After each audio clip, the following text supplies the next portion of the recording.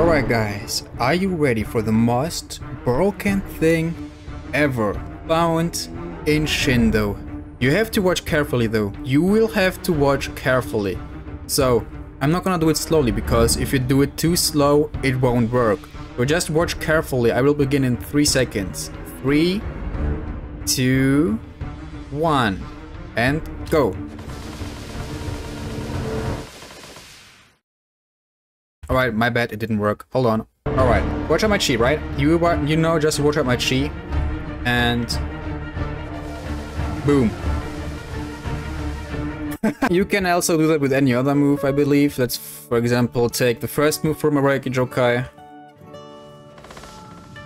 Yeah, you see that? You just charge up your chi instantly! Why are you able to do this? Right, let's try to do that with the rotation. If it also works with the rotation, then it will be overpowered, but also very stupid because you cannot move because you're charging chi. Alright, let's see. It works also using rotation, which is like, yo, hold on a sec. The rotation depletes your chi, like, while holding down the button. So what happens if you, like, just also charge up your chi? We will know in 3 seconds. 2, 1.